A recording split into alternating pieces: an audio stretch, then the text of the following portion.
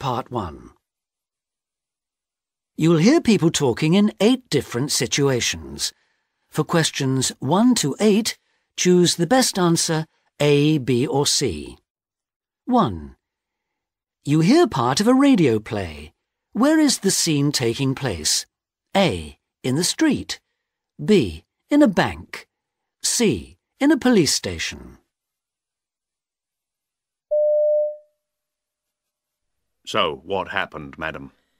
Well, I saw this old man. He was kind of holding this briefcase under his arm like this. He'd just left the bank and I was still queuing up to collect my pension, but I was near that door. Now, this young man came running past him and grabbed him by the arm. And they both fell down? Yeah, and the young man ran away and the poor old man sat on the pavement, still clutching his briefcase.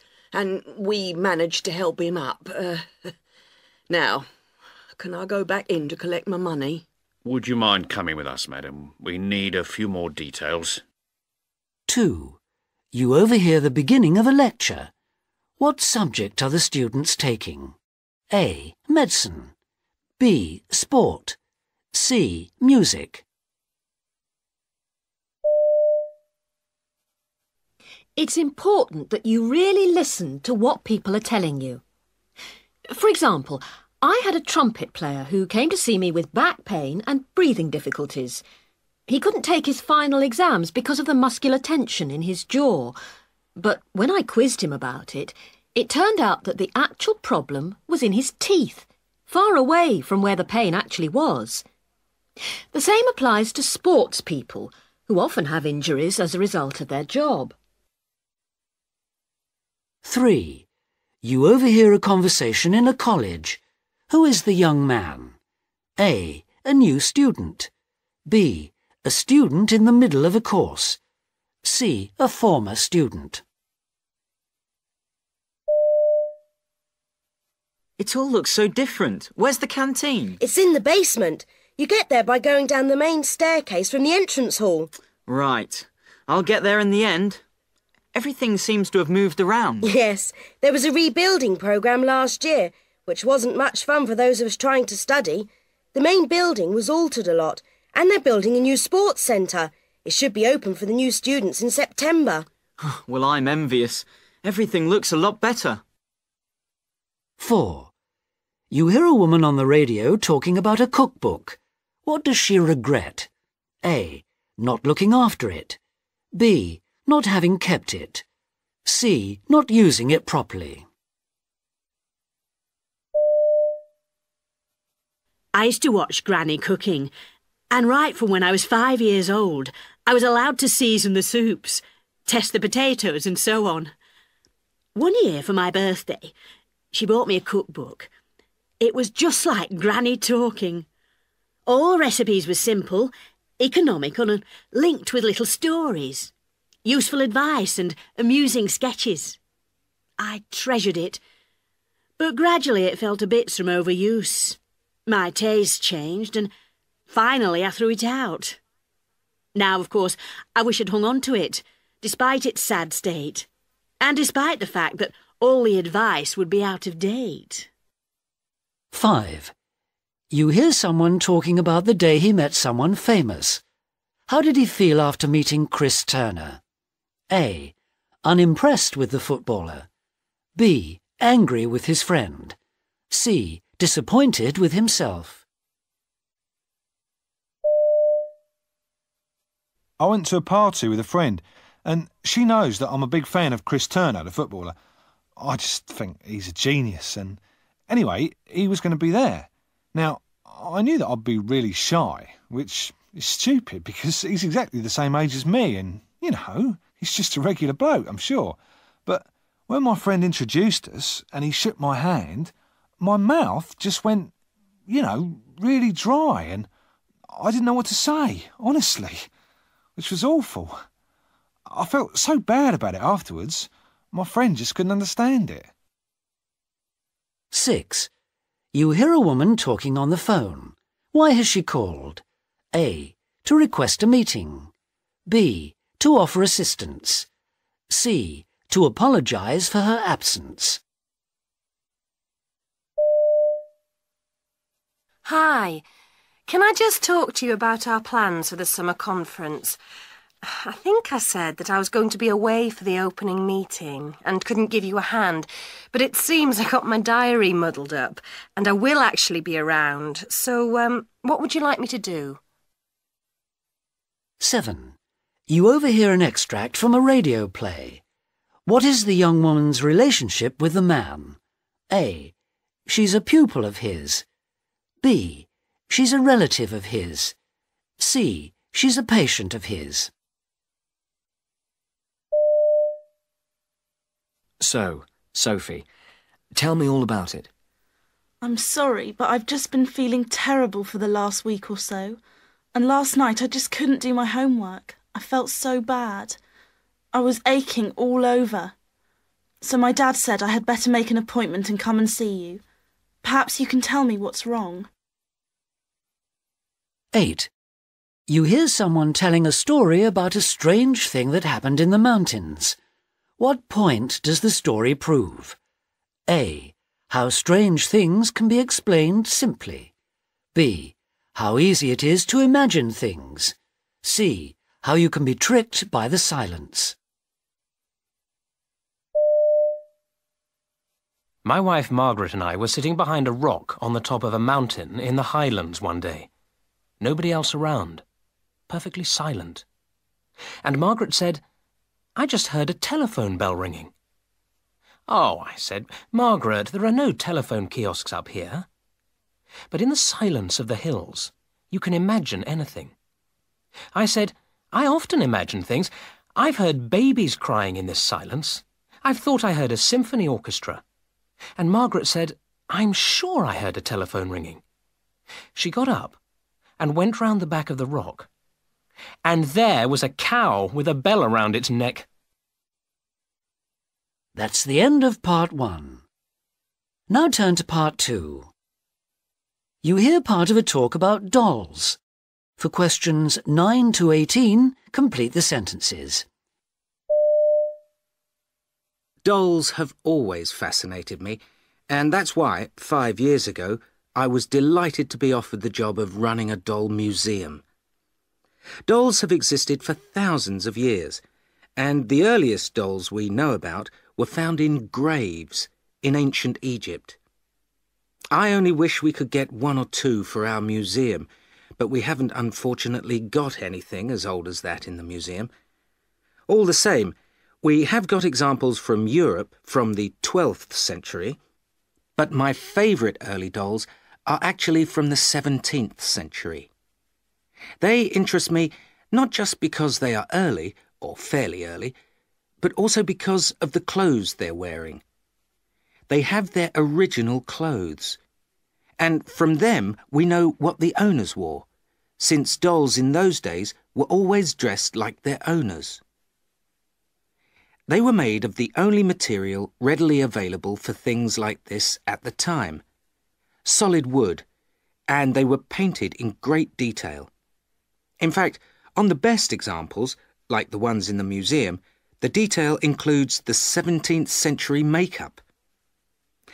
Dolls like these were very expensive then, and only the very rich could afford them. These days, they're popular with collectors, and if you want one today, you have to pay anything up to £10,000 for a doll in perfect condition from this time. By the way, what makes them so valuable is that, as far as a collector is concerned, a doll is only worth collecting if it is in perfect condition, and that means having the original clothes.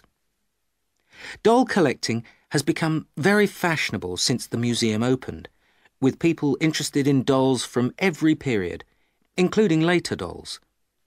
There's great interest in 19th century examples, when dolls were no longer made of wood, but began to have soft bodies and real hair.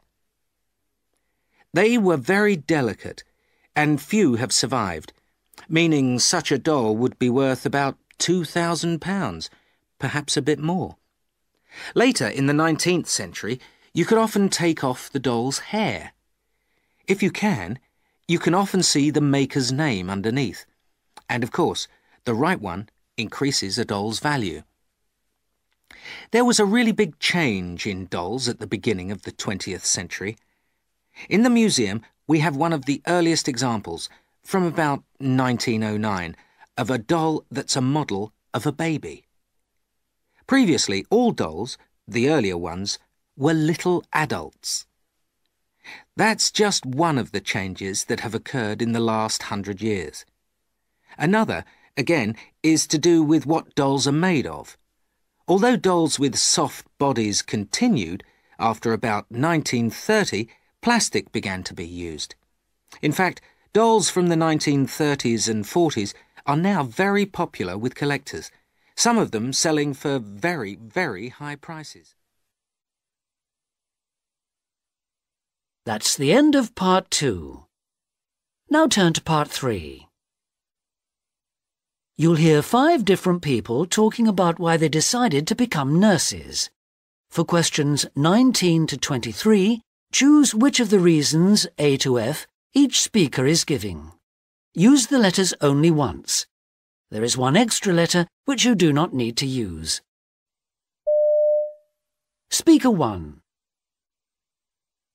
Well, I have to say, I never really thought about a career until I got to my last year at school.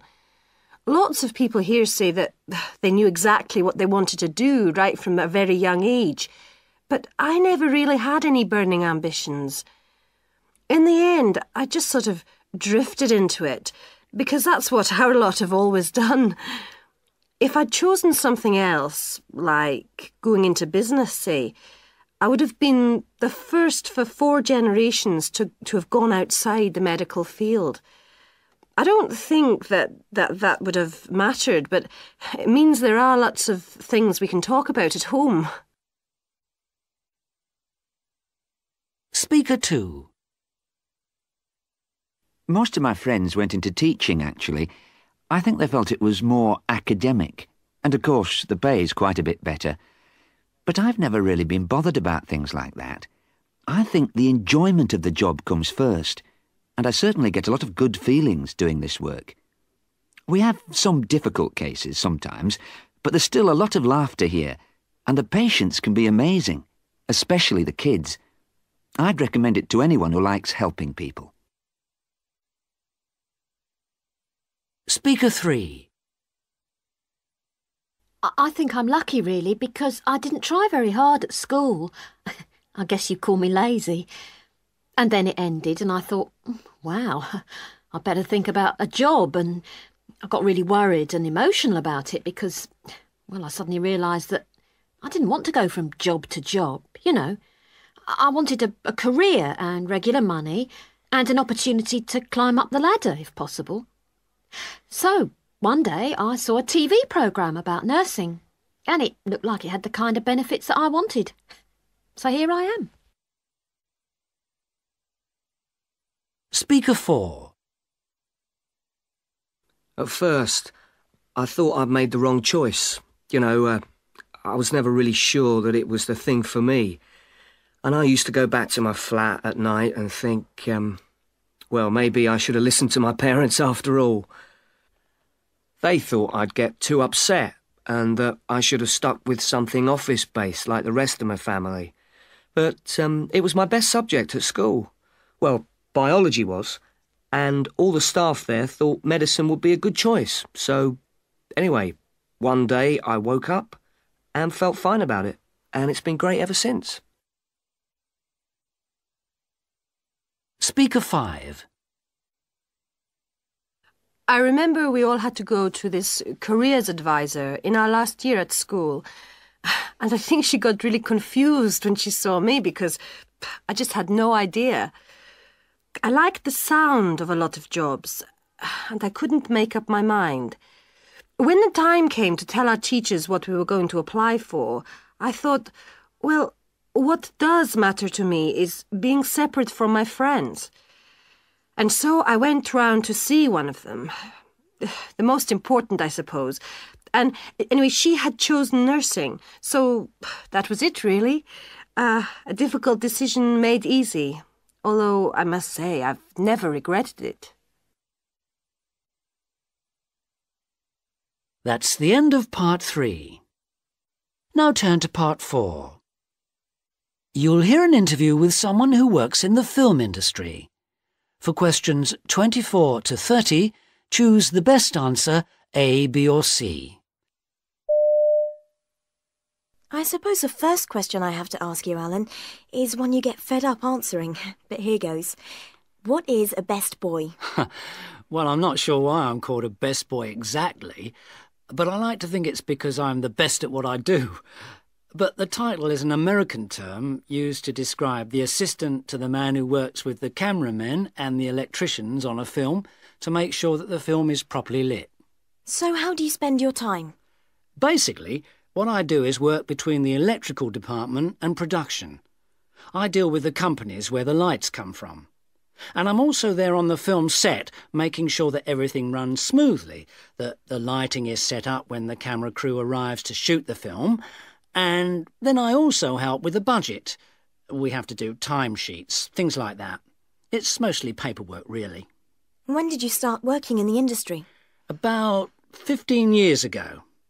I'd been an electrician, and my first few film jobs were basic electrical ones. Then I moved over to this. It sounds rather a complicated job to me. No, not really. I've never had to do anything out of the ordinary.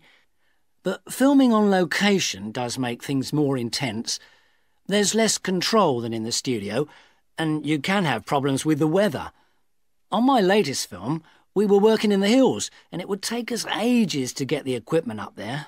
But I enjoyed it. It was a challenge. Is working on location a plus for you? Well, you see some great places, but long working days and problems with production are far more common. There's a lot of responsibility with the job because there's so much money involved. If all the lighting goes wrong on one day, then obviously there'll be trouble. The long hours are very unsociable, which is okay if you're single, but there's quite a lot of work abroad, which puts a lot of pressure on the family. I went away for 5 months once. When I left, my son wasn't talking, and when I came back, he was. It varies, though. Some years you don't go away at all. What advice would you give to someone wanting to give it a try? You need a good head for mathematics, plus knowing how to mend a fuse. So training as an electrician is the first step. Then you need some experience on the production floor. Where do you see yourself in the future? What would promotion be for you? I like it where I am. I like working behind the scenes and seeing how the production works. There are enough challenges in the present job for me. The more experience you get, the more you worry whether you got things to the right stage at the right time or not. You can't just go home and switch off. But getting things right is a big satisfaction. That's the end of part 4. That's the end of the test. Please stop now.